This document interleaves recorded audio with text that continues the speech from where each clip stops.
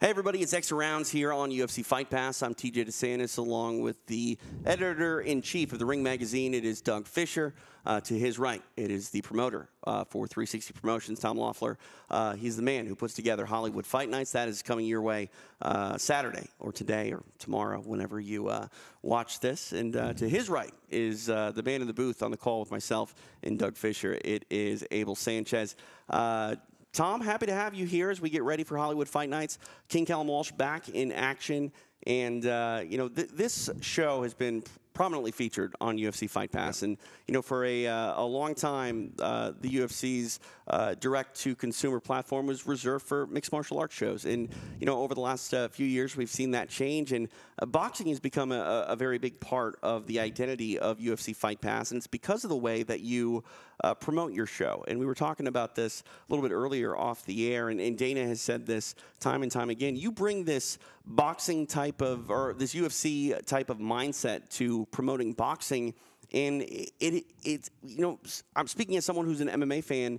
You've captivated my attention because I'm able to see these young boxers, not only just Callum Walsh, but Umar Chambekov, who's also on this card. Yeah. We're able to see these very talented boxers tested on the way up with no powder puff type opponents, aesthetically appealing records on both sides. It's just very different from what I've experienced watching up and coming boxing. And I'm curious, what has made you come to the table with Hollywood Fight Nights with this sort of MMA mindset to pro boxing? Well, this is a great platform, TJ. Having boxing on UFC Fight Pass, we have a structure to it. We can keep the guys busy. We can build their careers naturally against competitive fights. You see Callum Walsh is fighting a guy that already fought Regis Prograis. Yeah. World-class fighters like that. So this will be our 10th episode coming up on August 26th, and the 7th one featuring King Callum Walsh. So Dana loves what we're doing. He loves the continuity of the fights. He loves the competitiveness of the fights and the energy in the crowd. We'll be sold out again at Commerce Casino, and we just keep them going. It's 6 fights televised on UFC Fight Pass, and it's just a continuity with exciting fights, competitive fights, and great atmosphere in the crowd. I know Dana's a big fan of those numbers when it comes to the records of the fighters. And, you mentioned the guy that's standing in front of Callum tomorrow night. Like, he's got 30-plus fights against, tough opponents. It is interesting to see that because, Doug, you can speak to this. Like, the promoter's mindset really wasn't necessarily to put someone who could be a golden goose like Callum, down the road and fight potentially for a world title at 7-0. Like, why take a big risk? This is different. Yeah, in recent decades in boxing, the promoter is looking to protect a fighter, especially, and it's kind of weird. The better the fighter is, the more talent the fighter is, the bigger, like, the amateur background they have, the more the more protected they are, and it's strange, and it's kind of like the system we have in boxing, and have probably had for the last 25 years or so, is you've got fighter, promising potential star fighter signed to a promoter who is signed exclusively to a network, and you have this united front of, let's build this guy up, build his record. The most important thing is that he's undefeated, and we want to create. We're not going to really put him in there with anybody that we think can beat him, right? But at the same time, we're going to say this guy's the best out there. This guy, don't bring up other fighters from other networks or other promotional companies. Don't mention their top fighters who may occupy the same weight class, right? We're going to build this guy up, and at the same time, we're going to tell you, no, he's the best. He's the only champion in this division, and not only that, he's pound for pound #1, it's a contradiction. And he's one of the best of all time. And the mindset is, if you do that, you're going to, the public will buy it.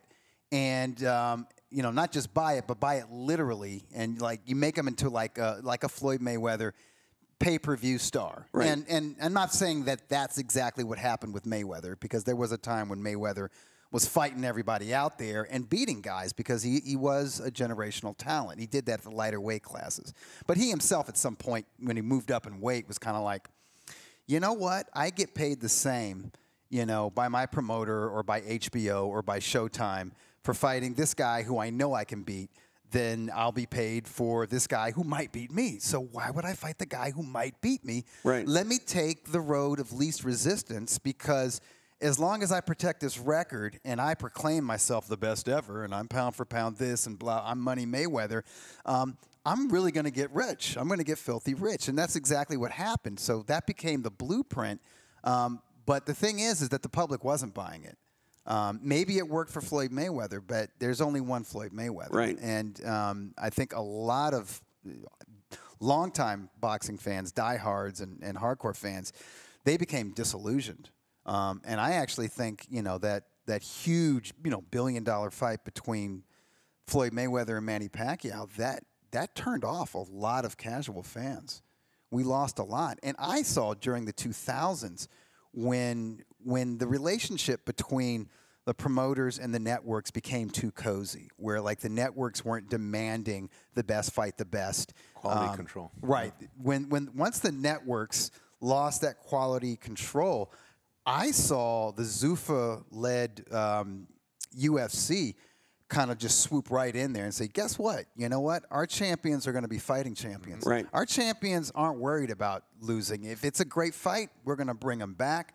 The UFC was more concerned with fan service, and that played out in the arenas. I would go to a fight card, a UFC fight card, and I didn't know anybody on there, but what struck me is that the arena was 75% full or even 100% capacity. From the beginning of the night. Right, during the undercard. I'm like, Yeah. this is unheard of with boxing. Right. Yeah. But there were a few shows, even early in the decade. I remember there was a UFC show the night before Zab Judah fought Kostya Tszyu for the undisputed junior welterweight championship. And I could not believe the difference in atmosphere. Both cards, I think the UFC card was on a Friday night. This is at the MGM Grand in Las Vegas. UFC was Friday night. Randy Couture was on that card. Carlos Newton was on that card. BJ Penn was on this card. Great fights. Right. All of them. Every fight was awesome. I didn't even know what I'm looking at, right? Right. I'm just the boxing guy sitting there. But I was into it in part because the crowd was so into it. The energy was unbelievable. The fight that I was super into that weekend was Kostya Tszyu versus Zab Judah. I was a big Kostya Tszyu guy. And Kostya Tszyu was an underdog, right? I'm like, man, I hope my man Kostya wins, And he did, but the atmosphere was like the Grand Garden Arena was dead for this, like a great boxing matchup. It was, a sensational matchup on paper. Turned out to be a 2-round blowout, but the undercard sucked. I don't even remember what happened in the undercard. Right. The arena was empty, drafty, cold. It was dark. Like there wasn't even like production value inside the arena put on by the promoters. And I was just like, this is bad. That was 2001. And I would say by 2005, 2006, I would say that MMA was beginning to surpass boxing.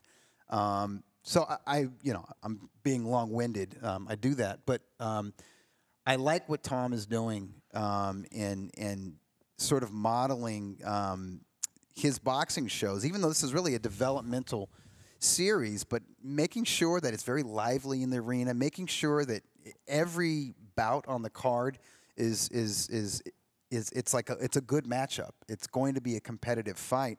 And as you spoke of earlier, when you get that, when you get competitive fights, the fighters that win, they have to earn that victory, right? Yep. So they become better fighters. And we've literally seen guys like Omar Figueroa. He's a featherweight prospect. Well, guess what? He wasn't a prospect the first time he fought. Omar Trinidad. I'm sorry. Why do I say Omar Figueroa? Because that is an actual fighter. Omar Trinidad. Forgive me, Omar. Trinidad, the first time he fought on one of your shows, it was just a 4-rounder. Yeah. And he was an entertaining guy who sold some tickets. Yeah. But he had this desire. He wanted to test himself. He wanted to get better. He knew the way to get better is to be in tough fights. And with each successive bout, this guy got better and better. And you see that progression over a short period of time, really over the span of 12 to 18 months, 4-round level to 6-round level to he's at the 8-round level now.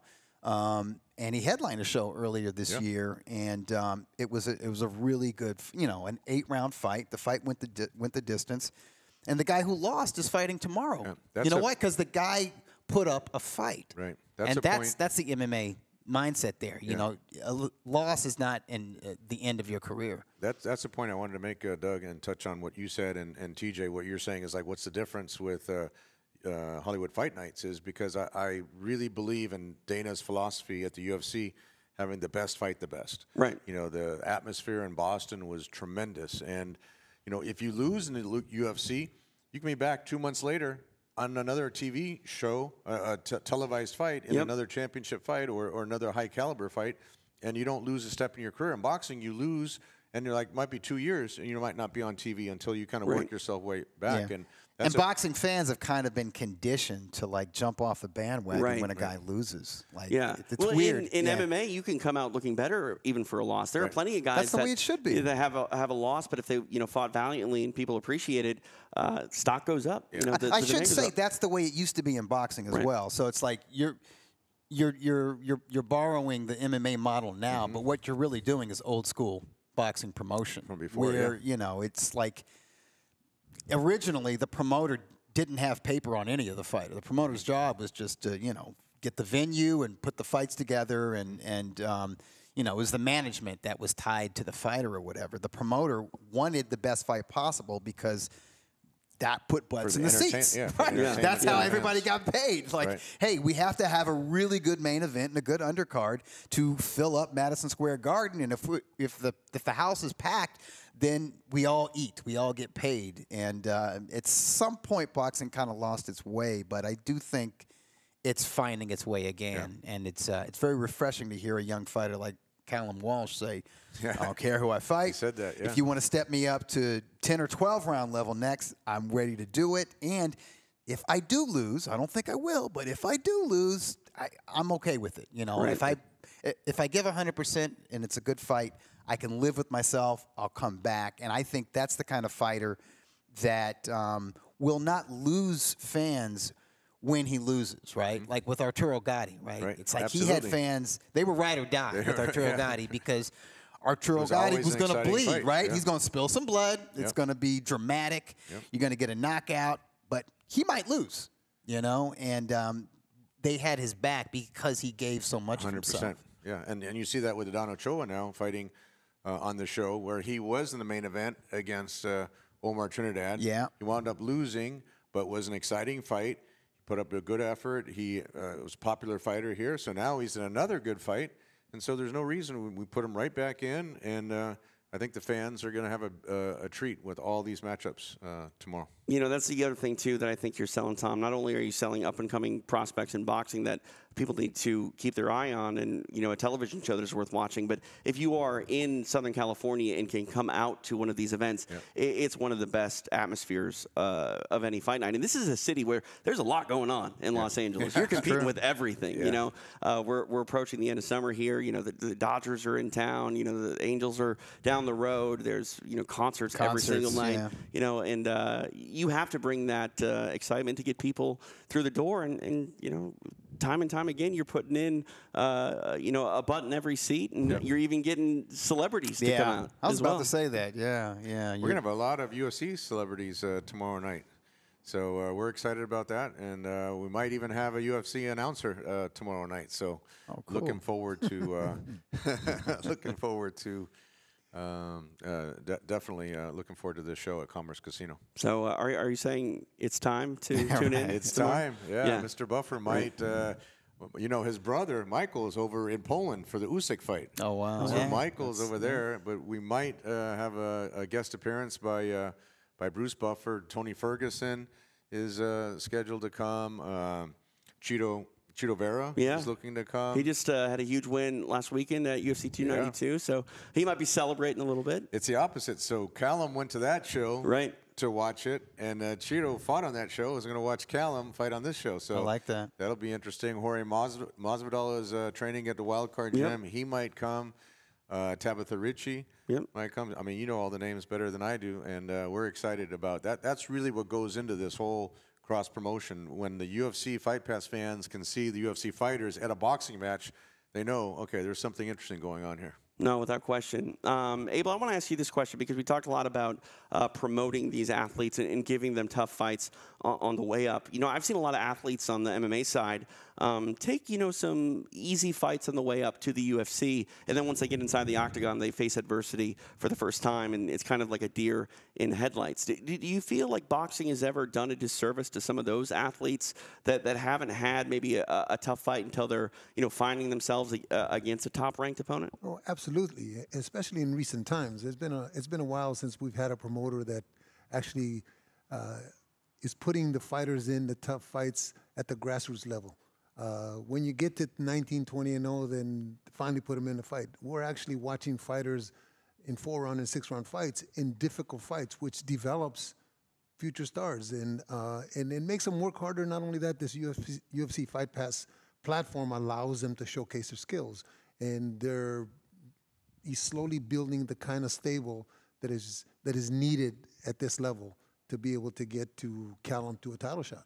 Yeah, no, without question. And, you know, there's that old saying from the movie Fight Club, like, what do you know about yourself if you've never been in a fight? Well, you can be in plenty of pro fights and never actually experience a fight. And it's important to go out there and, you know, find yourself in a fight. And for young Callum Walsh, you know, he has yet to find himself in a fight necessarily, but it's not for a lack of effort.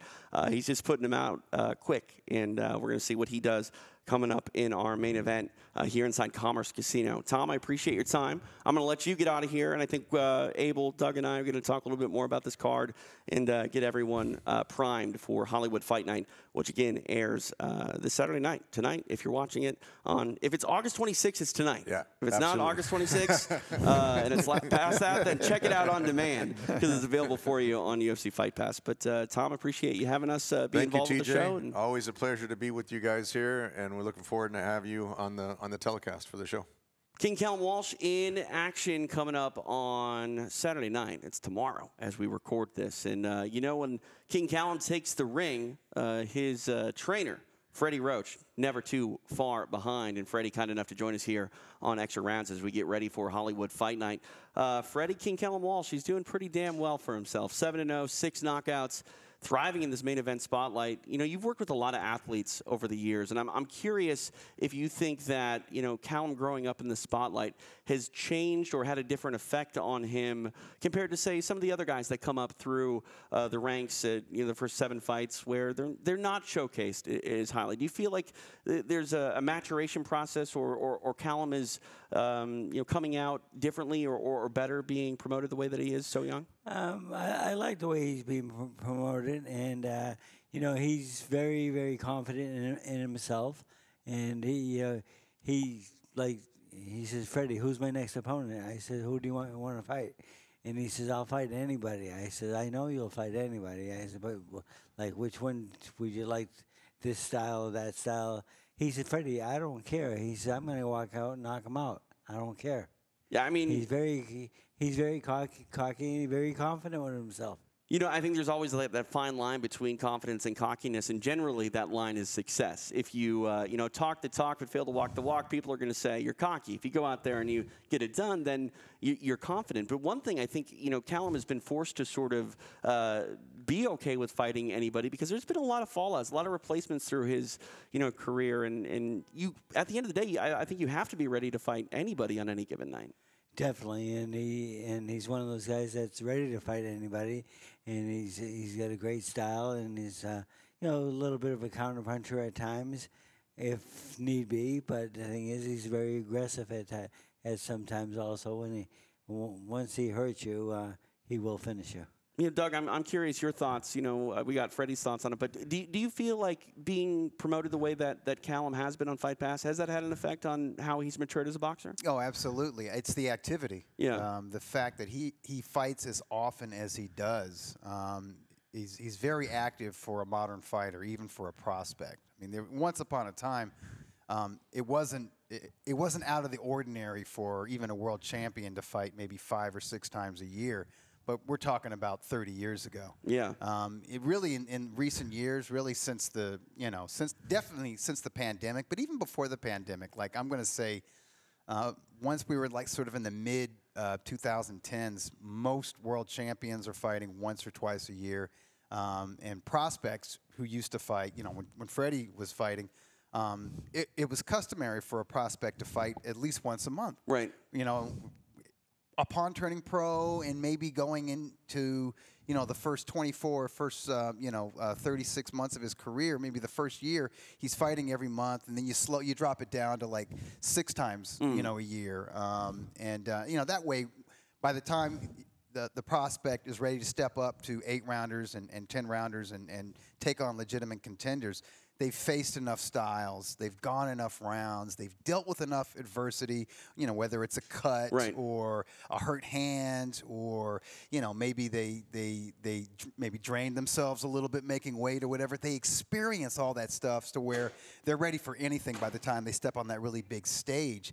And we're seeing that with Callum, because it's just been sort of microwaved. Like, he's fought so often that based on the work that he's getting at Wild Card with Freddie and the level of competition, it's just like Tom Loeffler and the fighter himself know, like, oh, hey, I can fight a hard 8 rounds. I can fight somebody that's been in there with world champions, and we're finally seeing that with his last 2 opponents. I'm kind of curious if there's been an opponent yet, Freddie, where you were maybe a little bit worried about what might happen so far in Callum's pro career. You know, you always got to be a little bit careful, and there's always guys out there that maybe can punch a little bit harder than the rest of the guys. So you got to keep your hands up, work on that defense, and and the training camps will really take that whole thing over because if the guy is a big puncher, and we will teach him what he needs to know, and basically for keeping your hands up and avoid getting hit, and then him hitting back is not usually a problem. Right, yeah. Looking at Callum's last fight, you talked about it, Doug, you have to overcome adversity. And, for Walsh, he was cut pretty bad over his eye in his last fight after a clash of heads. But, man, it seemed like that was almost the activator because, he came out and then, really didn't mess around before too long after suffering that cut. And, by the way, the cut man did a phenomenal job in that it's fight. Mike Rodriguez. He did a great job. Awesome job. But Callum came out there and really wasn't deterred by it. And Abel, I'm curious your thoughts on Callum's ability to, suffer a cut like that in a pro fight and really be unflappable. He didn't look like he was rattled by that at all. Well, that's the question I have for Freddie.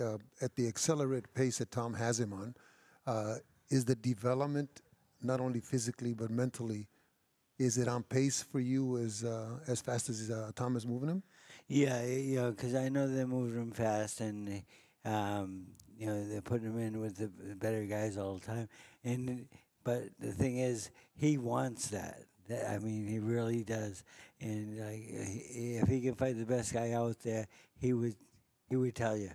And and that's why I say world title fight might not be too far away because of his activity and the thing and what he wants. Basically, I'm saying he wants to be world champion for sure.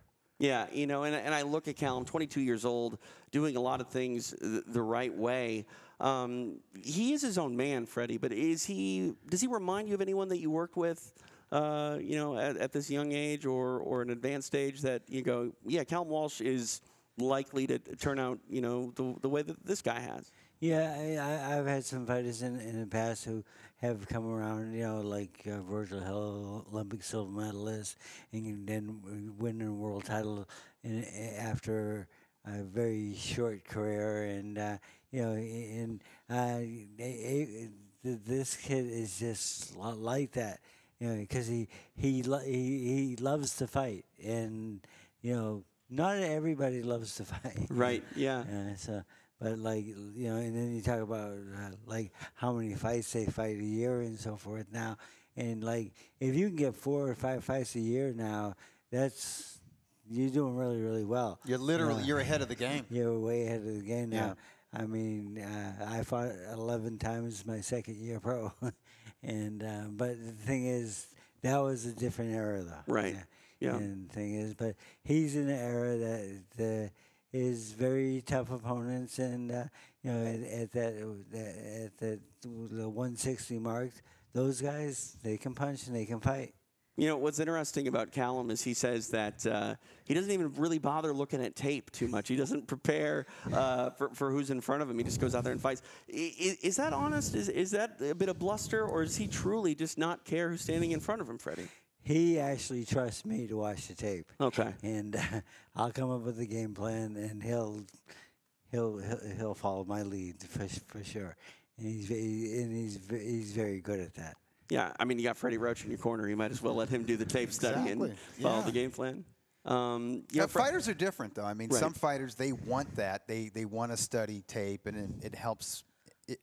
It makes them feel more prepared. Yeah. Right. I mean, they're still going to listen to their corner, but they also want to be ready for whatever. But other fighters, doing that, it sometimes they prepare for something that doesn't show up on fight night. And I've heard fighters lament. They say, "Man, I wish I didn't watch that tape, Right. because that guy has never boxed like that. Yeah, You know, yeah. The way he boxed me, Yeah. that's not how he boxed anybody else. And I Right. was preparing for a defensive fighter, and instead he came out and was a pressure fighter, or vice versa, or whatever. So it really depends on the opponent, and it depends on the individual. But with Callum, I think what helps him a lot is not just his attitude, because he really doesn't give an F. He is like a natural fighter, but he's facing so many different styles and levels of experience at wild card. It's kind of like he sort of knows he's ready. Like, he's faced really good southpaws. He's faced bigger guys with more experience. He's faced smaller guys who were faster and busier than him. So he's getting used to every conceivable style, just, you know, with his regular sparring, even before he's got a fight scheduled. Yeah, you know, the thing is, it's like, you know, regular sparring and so forth is upstairs. Downstairs is a little different. Yeah. You know, he's going in against the best of the best. I mean, there's a lot of guys in his weight division that would like to fight him too. Right. But you know, the thing is, that remains to be for the future, of course. But it does get him ready for his fights, and he like, if you ask him right now if he's ready for this fight, and he'd say, "Yeah, of course I am." And they say, "Did you watch tape on this guy?" So, and he just like smile and laugh at it a little bit. Right. He says, "Go ask Freddie." Yeah, no, I mean, again, you got Freddie Roach in your corner. You might as well let him do the tape study and just follow the game plan. Freddie, I'm curious. Obviously, we see Callum evolving before our eyes on Fight Pass and the main event spotlight time and time again.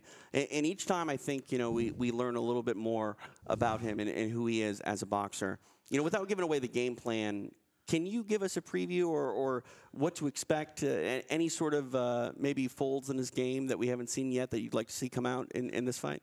Well, you know, the thing is, I want him to box a little better and use his boxing ability and work behind the jab a lot more and get the combinations, and just don't go in there looking for the big shot. Set it up, and he's getting better and better at that all the time.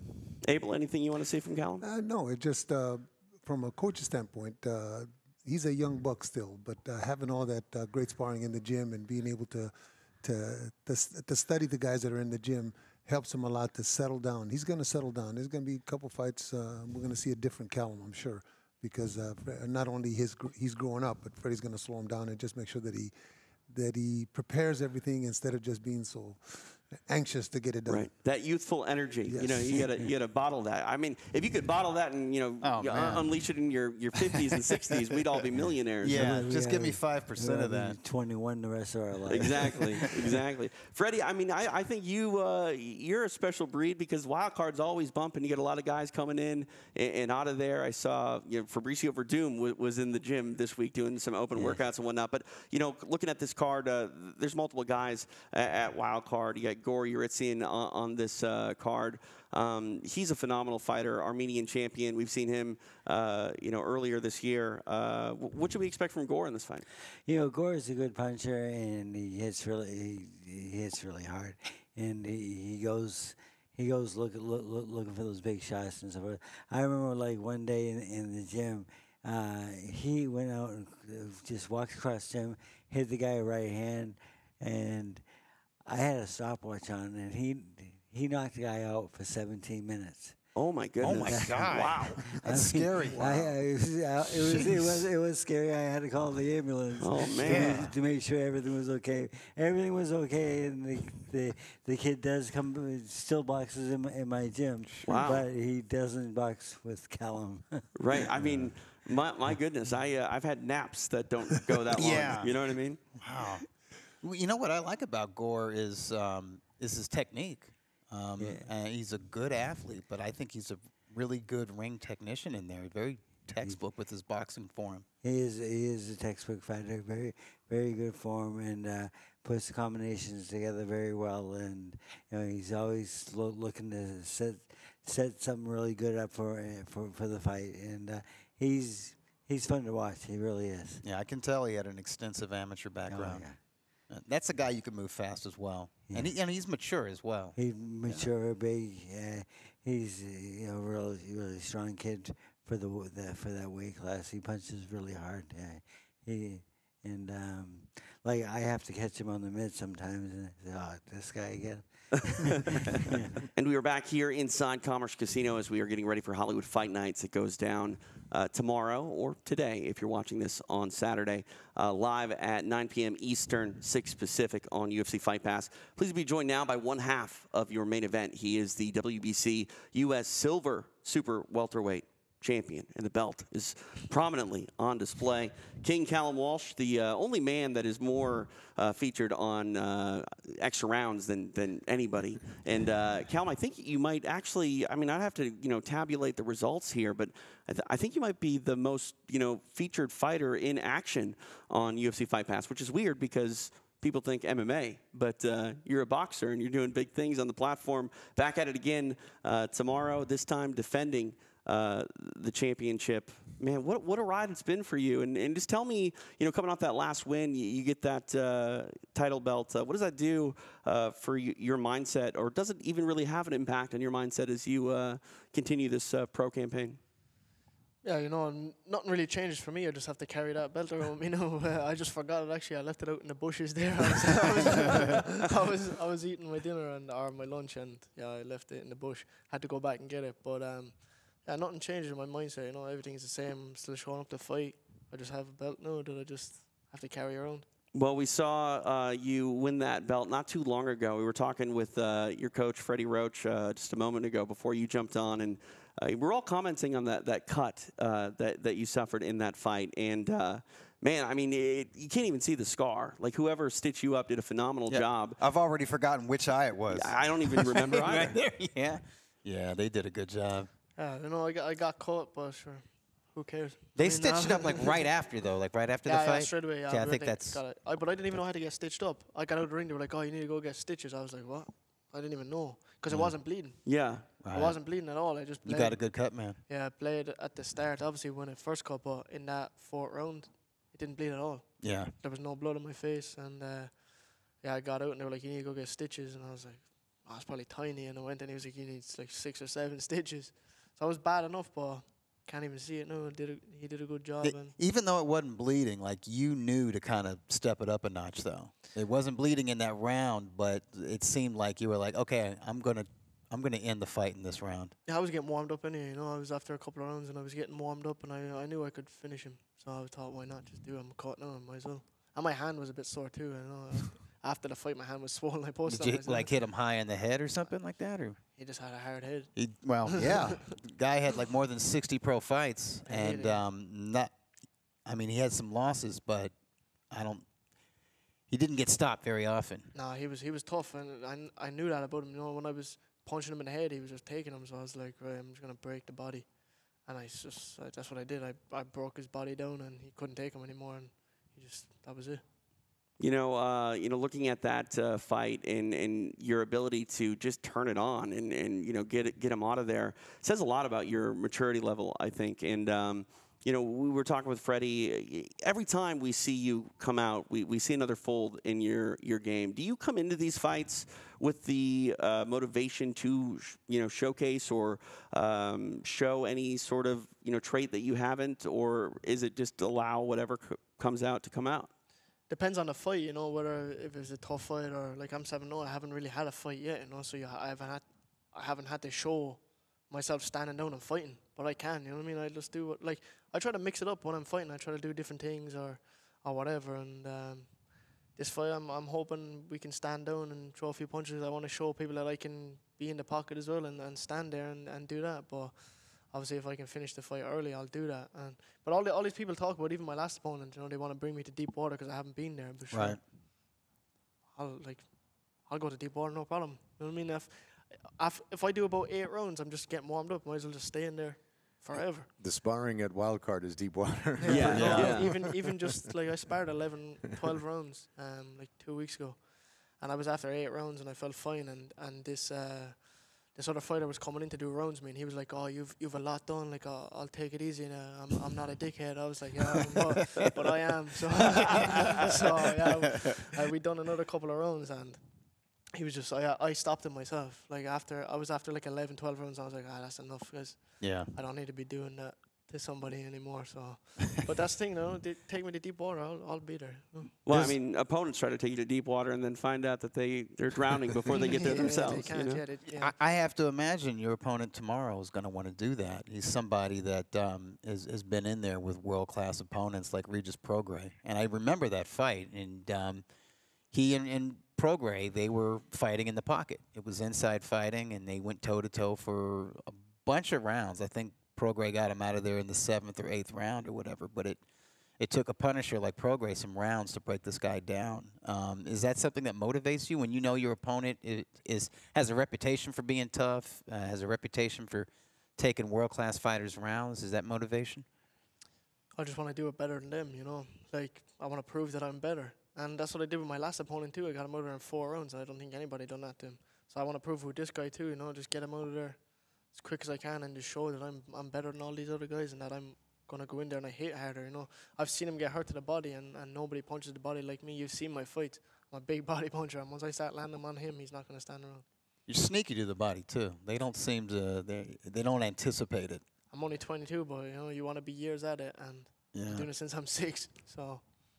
You mentioned your age, and you know you are growing up before our very eyes. But you had the opportunity, I think, to grow up in front of yourself recently on Dana White's Looking for a Fight. The Boston fight that you had back in March on St. Patrick's Day weekend was featured prominently. The numbers for that episode are absolutely huge. What was it like watching yourself, you know, on display, you know, in an episode of Dana White's Looking for a Fight? Yeah, it was crazy. You know, I didn't even expect it, to be honest. I was like, he'll probably just give me a little bit or something, but I was on it for a while. You know, even all the boys trying to beat my high score, and they couldn't. And getting that $5,000 as well. But yeah, you know, it was a good show. I enjoyed it, and just Dana White. You know, just like I always say, I've been watching Dana for years because I'm a massive UFC fan. You know, when Conor McGregor was coming up and they were all there, I've been watching UFC and Dana for as long as I can remember. And now to be just watching myself with Dana is like it's weird. It doesn't feel real, but it is.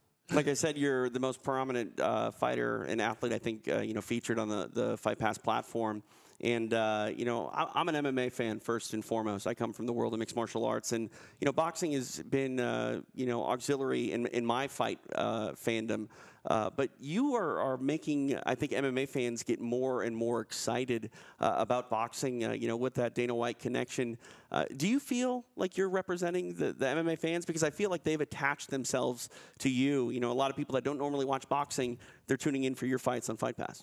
Yeah, definitely. You know, because I'm a massive UFC fan, I'm bringing the same thing. You know, I'm trying to fight whoever I can. I'm showing up and I'm fighting anyone.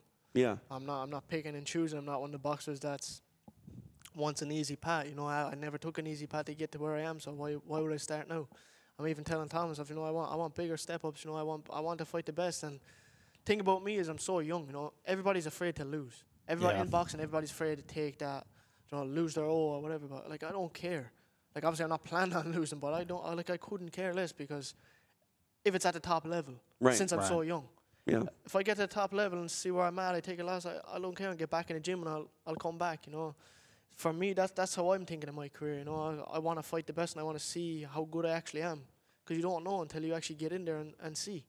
Everyone, even a while ago, somebody asked me, I was like, "Oh, how do you see yourself in your weight category now?" And I said, "I have no idea. You know, I haven't fought. Like, I need to fight them to find out.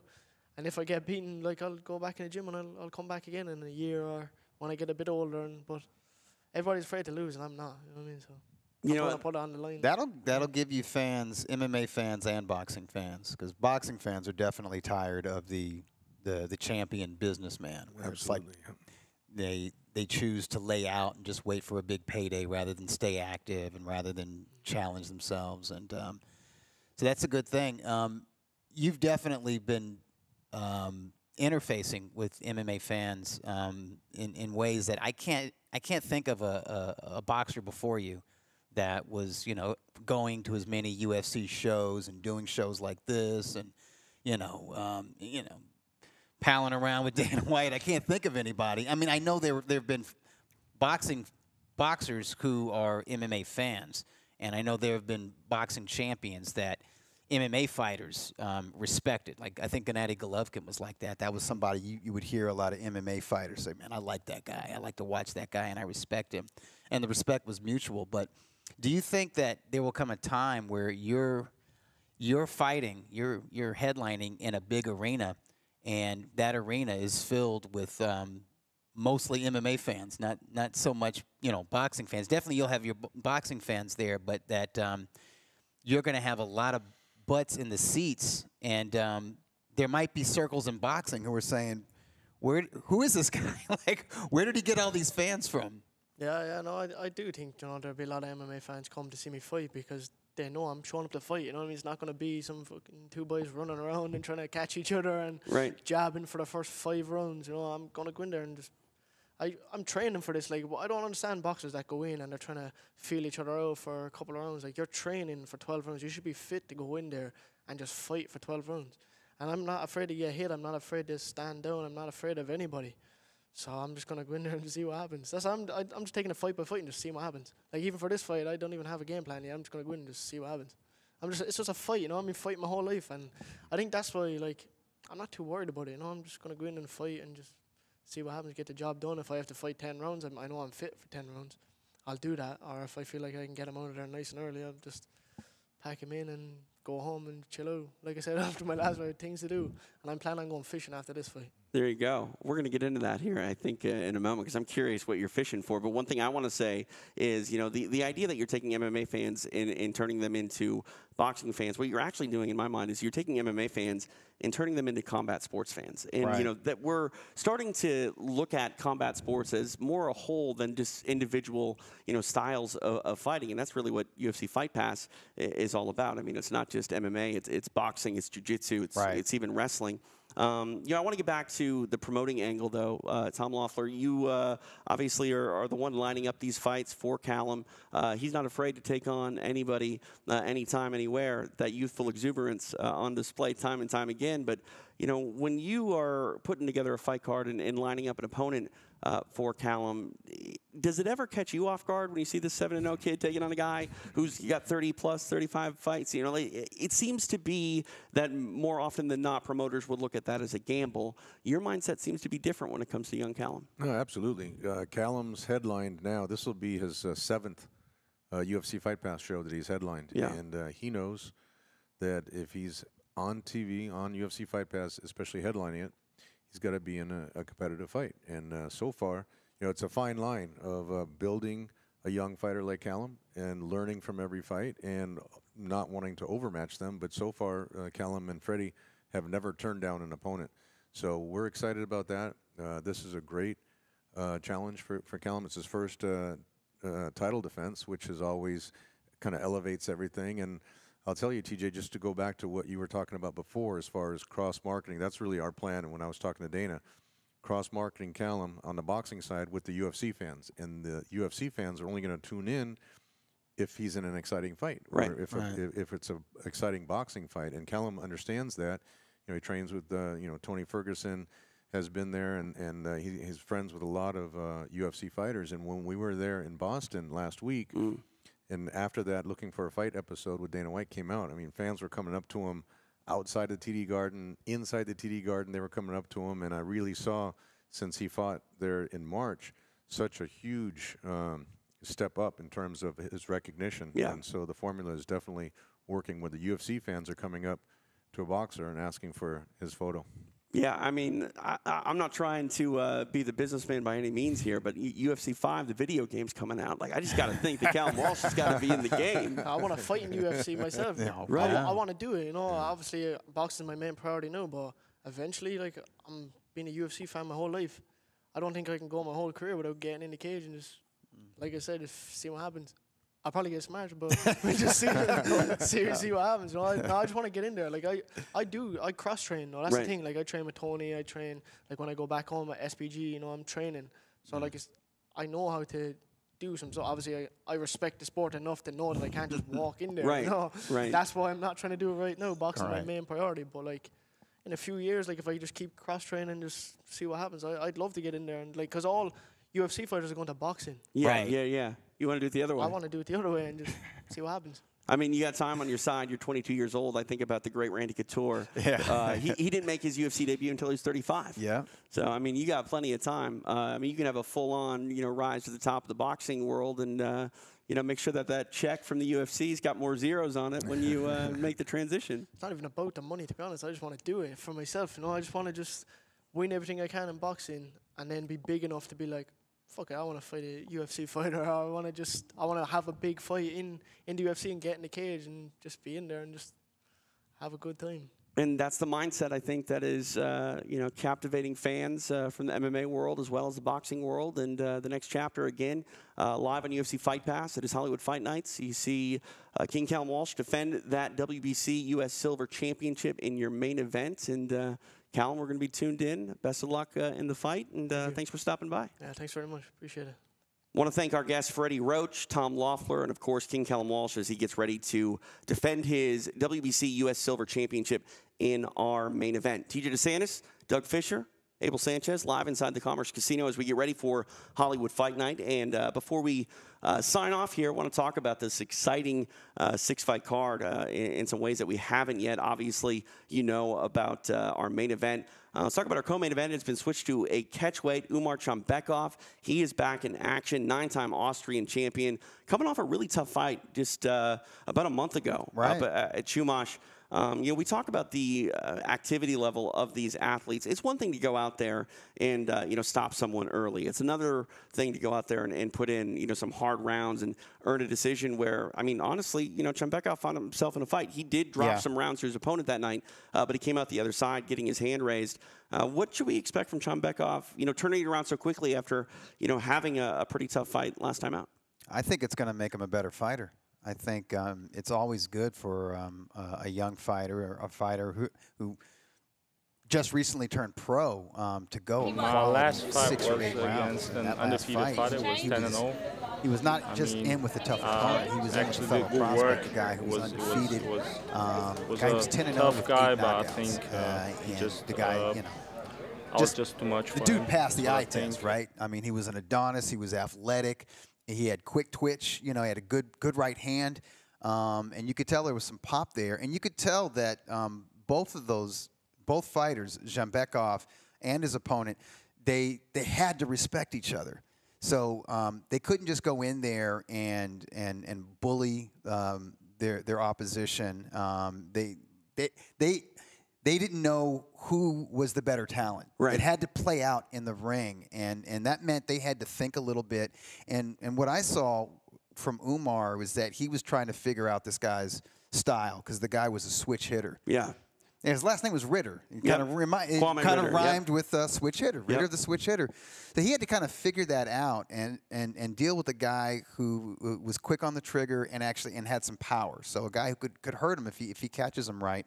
And it was Umar who figured out I can touch this guy with my jab. I mean, Umar's a southpaw, so touch him with the right hand to the chest or the stomach, and then I can touch him with a hard punch, a hard left.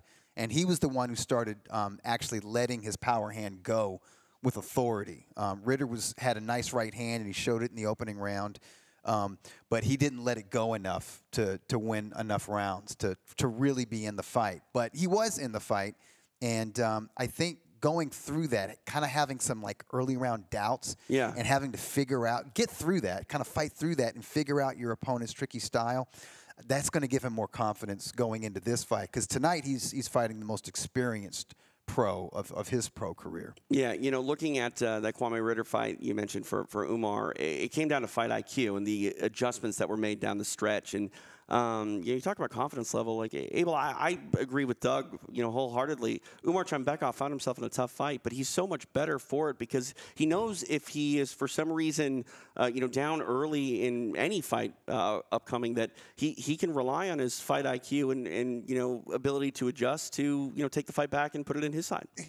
A lot of guys come into a fight, as Ritter did, with a 10-0 record, and sometimes when you watch them, the fight develops, they're not really 10-0.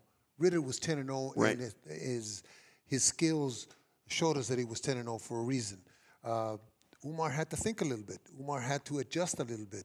And as Doug said, they become better fighters because of that.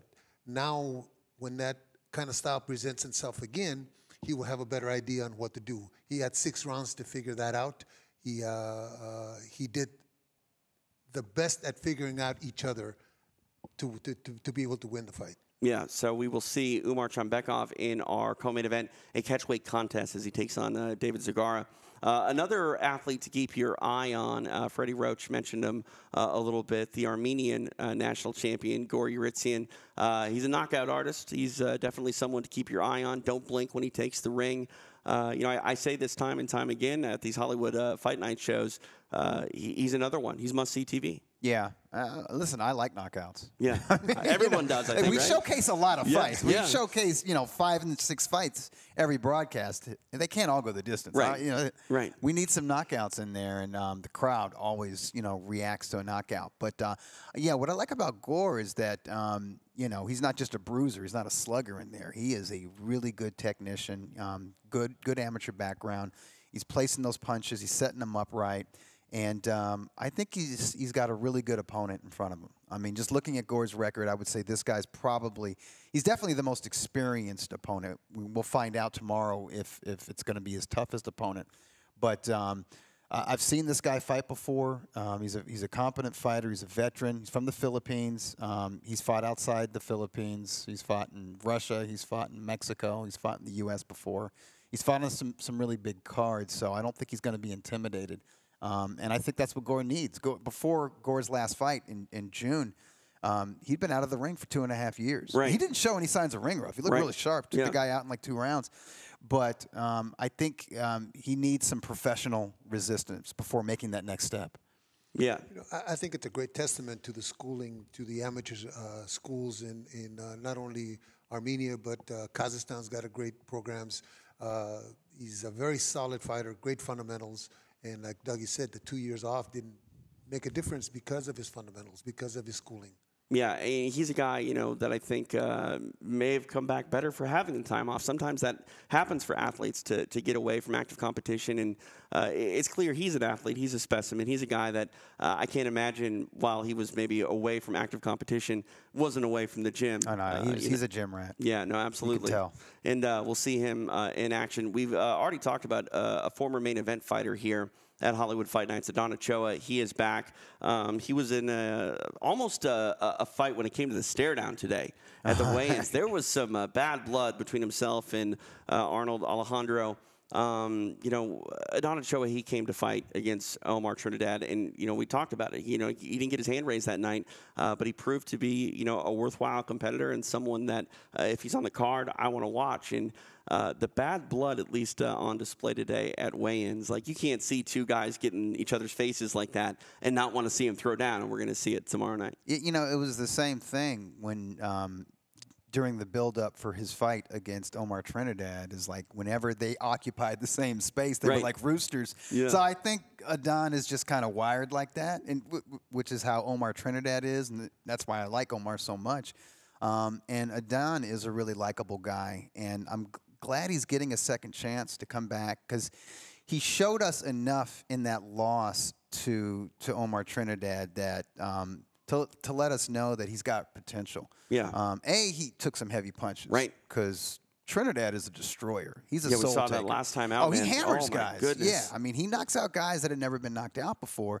And Ochoa took a lot of punishment, and he did his best to dish some punishment out on his own. And he also showed a lot in the way of ring generalship.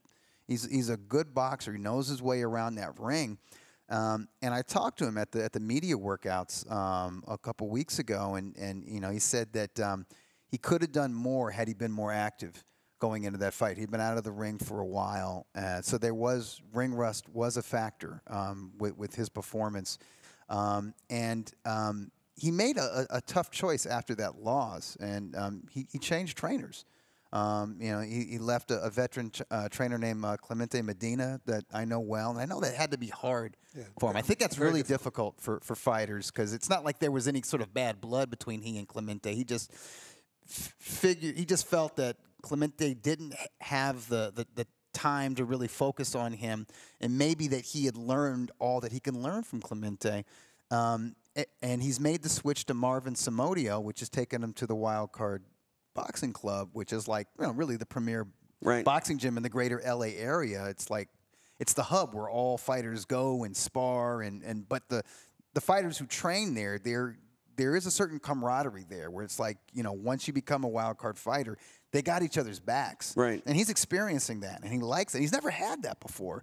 So I'm expecting a rejuvenated fighter. I'm expecting to see more from him, but also more in the way of confidence. You say that the camaraderie. I mean, Abel, this is a sport where it's one-on-one, but without the team dynamic, no one really ever makes it to fight night their best. You have to rely on your teammates. And of course, but also too, he's not the big dog or the main dog in the gym. Now he's one of the runts, so it gives you a little more. You put more emphasis on your training to be training like those other guys. But you know what's important? I think that these young fighters know that if they put up the kind of fight that the promotion is looking for, they're going to be rewarded with a fight back to try to prove themselves in another fight. So I'm glad that Adon is back. He gave us a great fight against Omar, and I'm glad he's back. And he's in against a real dude. I mean, he's in a guy. What's his record? 11-1 with 10 knockouts. Yeah. So he's gonna have to be on his P's and Q's. Yeah, and while Adon is a local guy, there were a lot of Texas natives, I think, in the crowd at weigh-ins today, because it was his opponent that came out and got some cheers. Louder cheers, I think, even than Ochoa did. So we'll see how the fight plays out coming up here on Hollywood Fight Nights. Also on this card, Daniel Chucky Barrera. He's a fun fighter to watch. We saw him recently. That's the thing, too. He was real sharp, too, man. Really good. Got rid of his opponent like that. But the dude he's fighting tomorrow night is by far his most experienced opponent. This guy is a veteran of 38 fights. And none of his previous opponents had any experience. I mean, the combined record of his last 4 opponents is like, you know, it's like it amounts to 13 fights. Yeah, so he's been in there with a guy, and this guy's been in there with really good fighters too. So it's like, you know, I mean, this guy's been in there with former world champions. He's been in there with Rashi Warren. He's been in there with Andrew Maloney. He's been in there with, you know, legitimate, you know, world level guys, right? You know, and he hasn't beaten these dudes, but he's taken them rounds. You know, so this is a guy who was a solid at the 8 and 10 round level, and has even gone 12 rounds against a dude who's still fighting on the 4 round level, who only has 4 fights. Yeah. It's a huge step up. In fact, I'm going to just say on paper, Chucky Barrera is taking the biggest step up in competition, more than anybody else on the card. I think what's going to help him is that this fight is only scheduled for 4 rounds. So I mean, he's used to going 4 rounds, but I think it's going to be imperative for him to set the pace, set the tempo on this guy, set a fast pace. Because you don't want to let a veteran like that get in the groove. Yeah, well, you know, coming into the pro ranks, with the very high expectations from him. Yeah, he had a speed bump. He had a speed bump a couple fights ago, and it could have been the rewind button. It could have been going back to, wait a minute, I got to slow my trajectory of what I think my projection is going to be, I got to slow it down a little bit. I got to get back to basics. And I think you're talking about that draw he had. Yes, the quiet cannon. Yeah. No, absolutely. Yeah, no, that kind of it brought him back to earth. Yeah. I think he might have been reading the, you know, they used to say read your clippings, but then nobody does that anymore. Whatever. I don't know what you clip anymore. You're right. You know, whatever. You're buying into the hype. Yeah. And yeah, he's been better. Yes. Technically, he's been boxer first, then puncher. Yeah. Very sharp. Which has led to knockouts. Very sharp in his last fight. Oh man, he looked really good. Yeah, big things come in small packages, and if you need any proof of that, look at Gloria Munguia. 100 and some odd pounds, a very, very small athlete, but man, I would not want to get hit by her. You know, she comes out to fight. She got that sneaky right hand. Yeah. She's in action, kicking off the UFC Fight Pass card against Shawna Ormsby. If anybody hasn't seen, a woman who, I mean, really is fighting like 112, something like that. Yeah, flyweight. Yeah, that to me, like, wow, like she's got to hit triple that pounds per square inch, I think, when she lands, and she takes on Shawna Ormsby. Don't take my word for it. If you tune in, you're going to see a lot of Gloria Munguia. Tune in early. Yeah, she's the opening bout on the card, and she sets the tone for the rest of the evening. No, absolutely. I mean, she's capable of stealing fight of the night honors every time she goes out there. She's in a 5-round fight, kicking off the card, and like I said, must-see TV. Yes, absolutely. And it's always must-see TV when you got a guy like Doug Fischer and Abel Sanchez on the call. I'm riding their coattails. I'm TJ DeSantis. Hopefully you will join us for Hollywood Fight Nights. Again, it is live 6 p.m. at Pacific, August 26th, which hopefully is tonight if you're watching this. And if it's not, you've missed it, go check it out. Always available on demand anytime at UFC Fight Pass. For Doug and Abel, again, I'm TJ. We'll see you at the fights here inside Commerce Casino.